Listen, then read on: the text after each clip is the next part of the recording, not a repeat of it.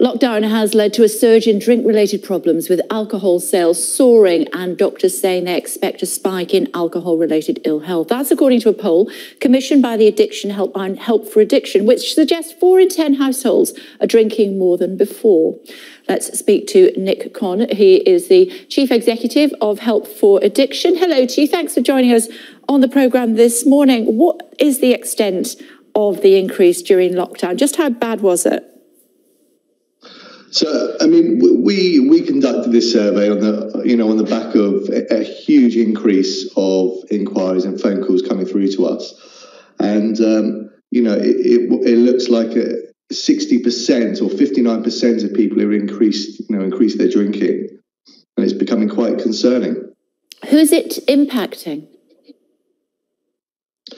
It's actually the figures state that females were showing quite a huge increase, but on top of that, 60% of the figures were parents. So we're seeing a big increase in parents, which obviously can potentially have a safeguarding issue, safeguarding risks as well.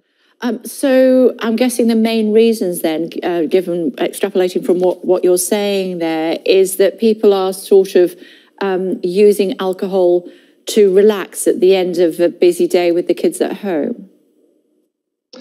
I think with homeschooling, with the additional mess, I know my wife was looking forward to me going back to work, but with everything going on, the stress, the thing is, the drink is not somebody's problem. The drink is somebody's solution.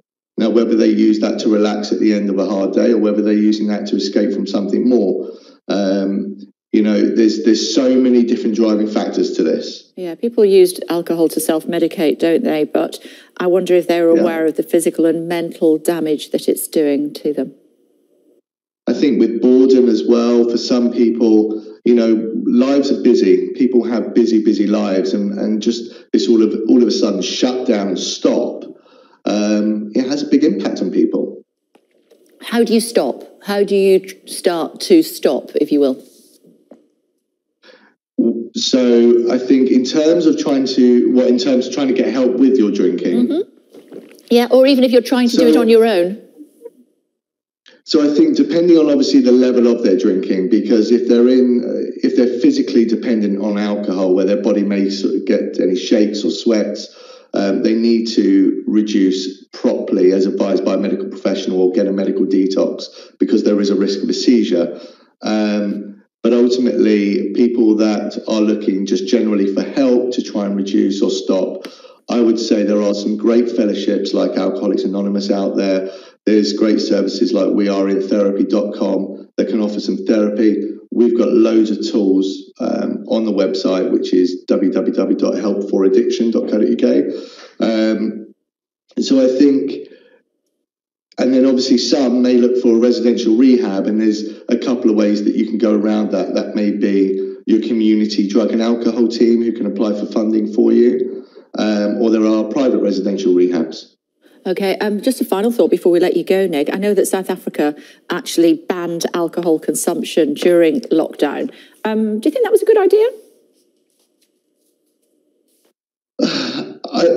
I don't. I think anything is okay in proportion. I think, there's no problem if there's no problem. And I think it's just being mindful and being sensible, but I think it's the calls that come through to us are the ones that have a drink and they find it hard to stop, or they're increasing and increasing.